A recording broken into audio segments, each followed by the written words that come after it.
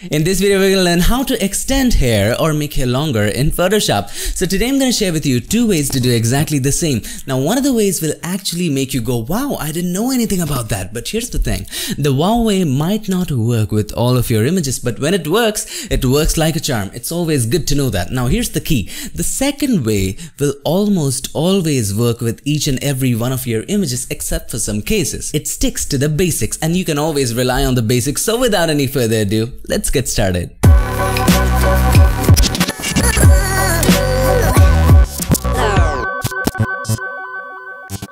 So here we are in the funny world of Photoshop. Do you want to see a 2-frame animation?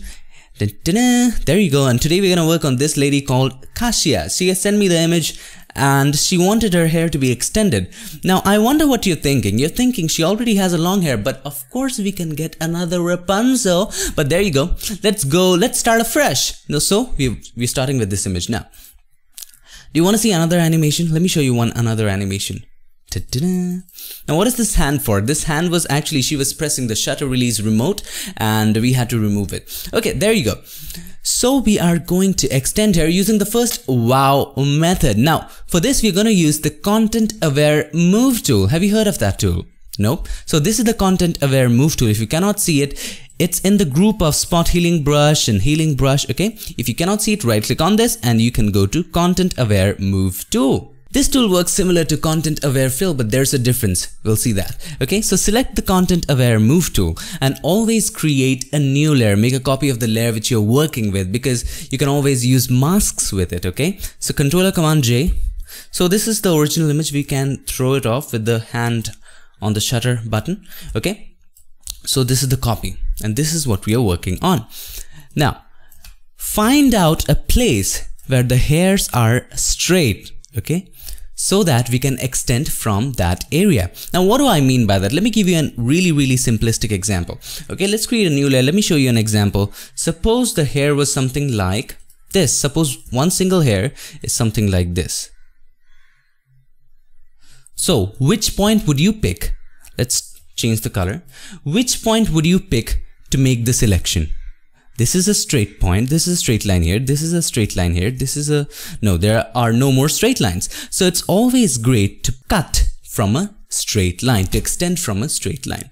Now here's the thing, where should you extend it from? From here, here or here? I want you to guess which point, A, B or C. I'll give you 5 seconds, guess. It is A. You know why? Because once you cut from A, you again have a straight line and this. So you have the benefit of attaching it right here. So you get a straight attached line there. If you had cut from here, you wouldn't have got so much of a leeway in making an extension. So that's the key. Alright, let's go ahead and delete that. Now, ContentAware Move tool. Let's select this area. There you go. And always try to select a little extra than what you have to. Okay, because we're always going to create a mask.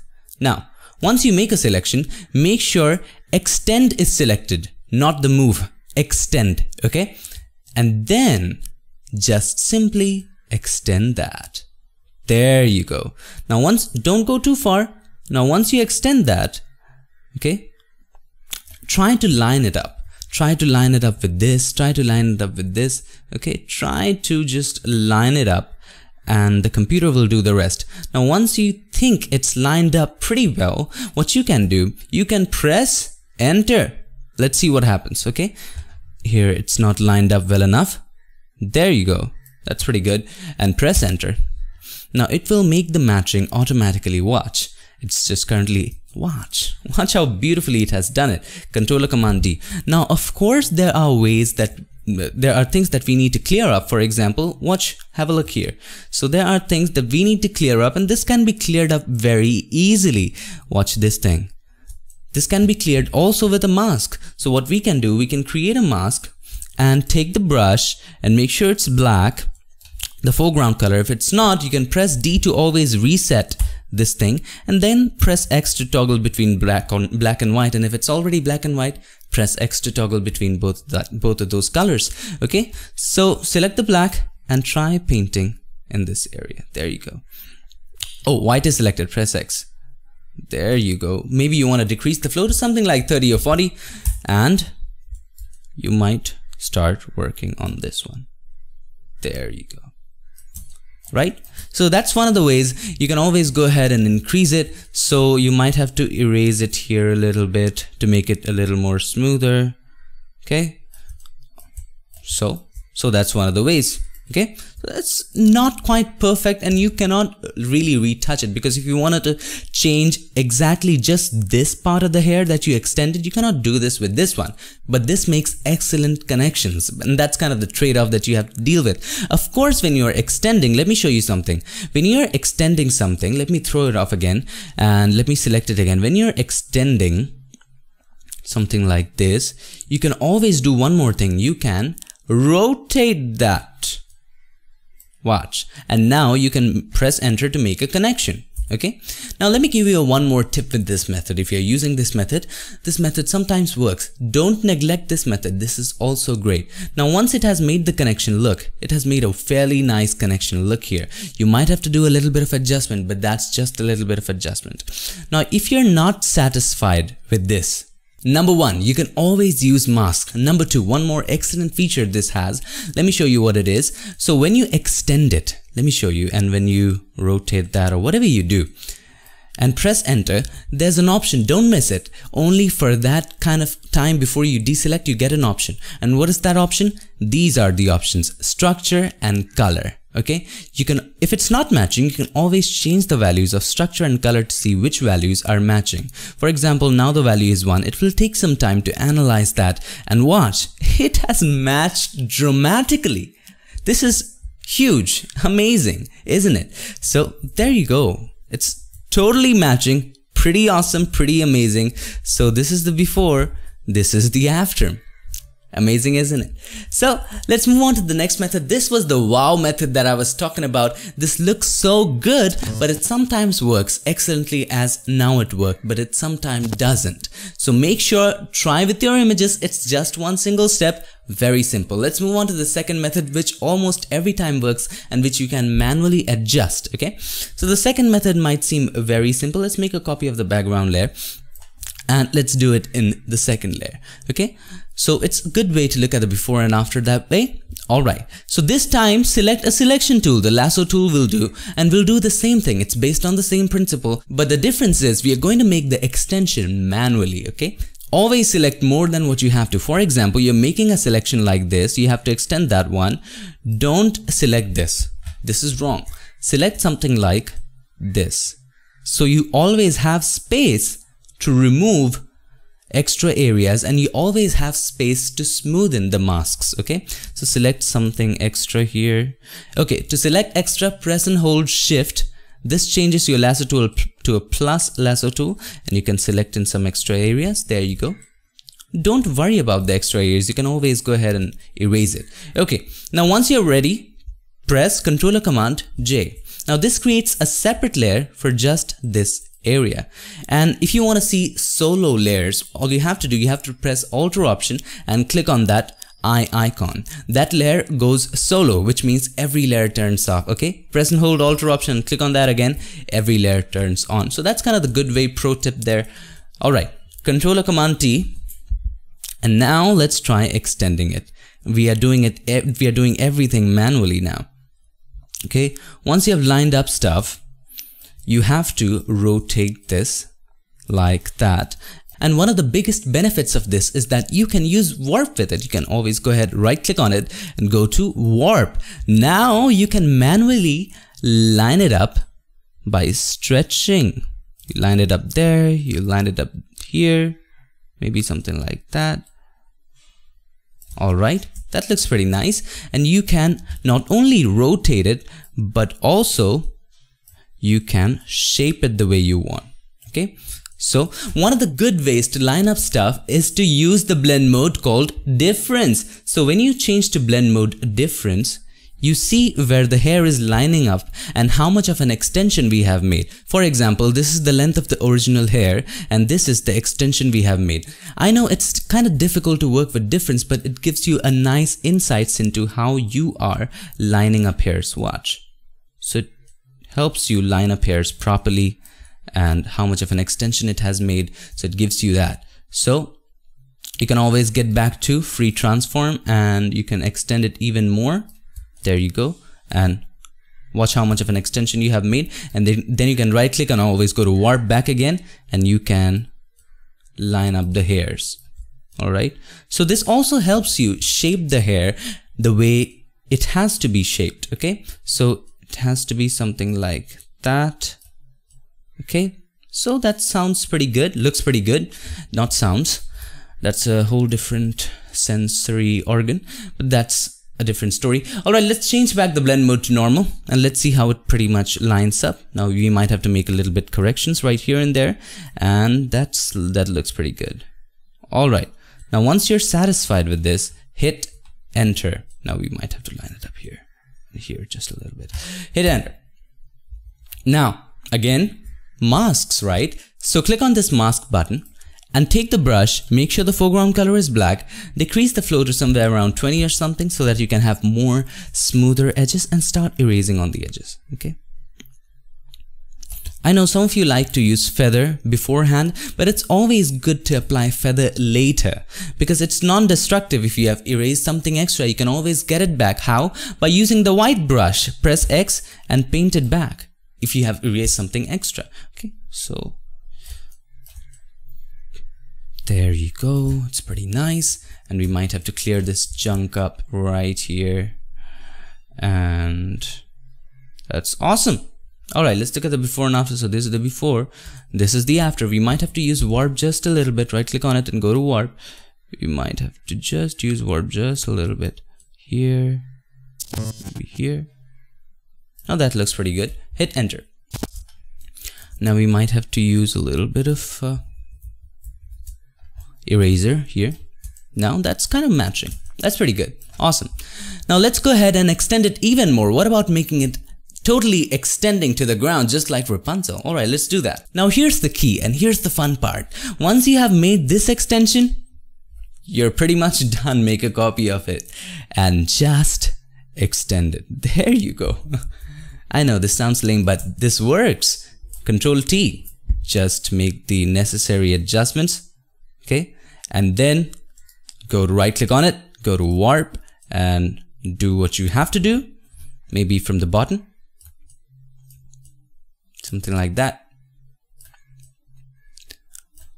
Maybe you want to keep it straight, maybe something like this. I know I'm going crazy with this, but you get the idea, right? Okay, now this looks pretty good, and once you are satisfied with your this thing, you have to hit enter.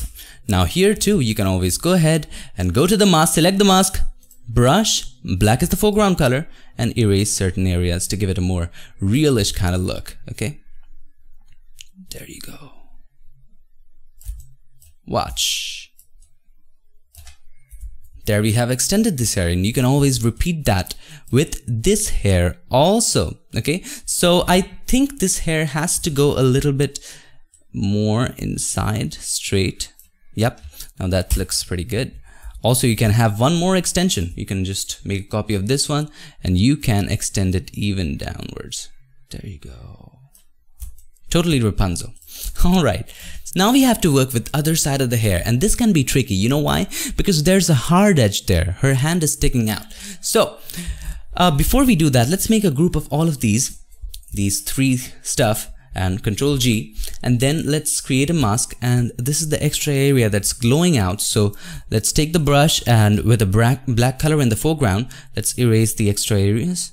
Okay, so there you go.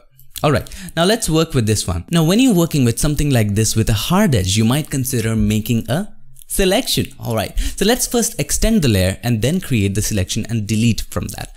Okay, so to extend the hair, we'll do the same thing, and still don't worry about the shape. We can always control the shape in Liquify.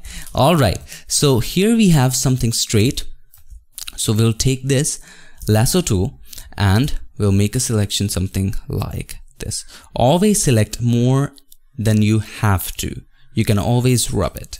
Alright, Control Command J, and let's just extend it the way we want.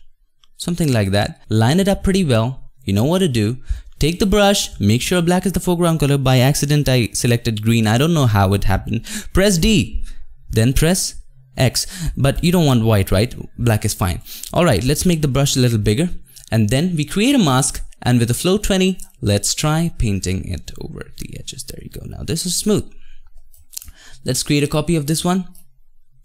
Now let's copy that copy into another one. Now we might have to extend this, warp this a little bit. Right click on it, warp, something like this. Alright, now this is pretty good. Okay, now whenever you're dealing with something like hard edge, it's always good to turn on and off the layer to see where the edge is. Okay, now let me show you something. When you make a group of these two and turn off, we can see that we have an extra area that we need to cover. Alright, if we turn the blend mode to something like difference, you'll see that this is the thing that we are missing out. We would need extra hair here. Okay, so let's change back to normal, and we would need just a piece of hair. Let's make a copy of this one. You would need just a piece of hair right here, something like that. Okay, and let's line it up here, and let's take the mask, select the mask, take the brush, black is the foreground color, and let's do something like that. Now let's turn off all of this and select the group. Don't turn on the group right now. Select the quick selection tool and select this hard edge. Okay, now while you're doing this, make sure sample all layers is checked. Now once the hard edge is selected, all you have to do, turn on the group. Now see that we have created the extra hair, we have something to fill it off with. Now click on this mask button. Now this does completely opposite of what we want, so Control Command I. There you go, now you have it. Now you might have to do a little bit of adjustments here, Control T, and you might have to warp it up a little bit maybe, and you get the idea on what to do, right? So that's how we extend hair in Photoshop. Now once you have extended hair, it's always essential to shape it up right. Okay, so create a new layer with everything merged. Okay, so create a new layer and press Control Alt Shift and E. If you're using a Mac, it's Command Option Shift and E. Okay, Alt Control Shift E. Now once you press that, a new layer will be created with everything merged and flattened. Okay, alright, now let's go to Filter, Liquify. Now once you're in the Liquify, we might have to do certain adjustments before we shape the hair. Now while you're shaping the hair, you don't want to affect the face, you don't want to affect her body. So you might have to select the Freeze Mask tool or press F, that's the shortcut for that, and paint over the areas that you don't want to affect. Okay, paint a little extra. Always paint just a little extra. Now once you have done that, you can easily shape the hair using the Forward Warp tool. You can always press W for that, something like this. Now once you have done that, click OK. There you go. Now that you have shaped it, and that's pretty much it. So today we learned 2 ways to extend hair in Photoshop. What was the first method? ContentAware Move tool. When to use it? It's always worth a try. Also, don't forget to change the values of structure and color if you're not satisfied with that of the lining up. Alright? Also, it has its own drawbacks. What are its drawbacks? You cannot shape it while you're extending it, unlike the second method where we could use warp. Also, you can use Liquify with both the methods later to shape the hair, but you have an added advantage to the second method that you can select parts of the hair, extra parts of the hair, and place it on, fill it up, and all that kind of stuff. Why? Because that's manual. Now here's the key. You can always use both the methods together. Okay, to fill up the spaces you can use the second method, to extend the hair you can use the first method. That's something you have to try. So I hope you enjoyed this video, and if you did, make sure to give us a like, and also don't forget to subscribe, and not just subscribe, click on that bell button so that you don't miss any future tips, tricks and tutorials. I'll see you guys in my next one. Till then, stay tuned and make sure that you keep creating.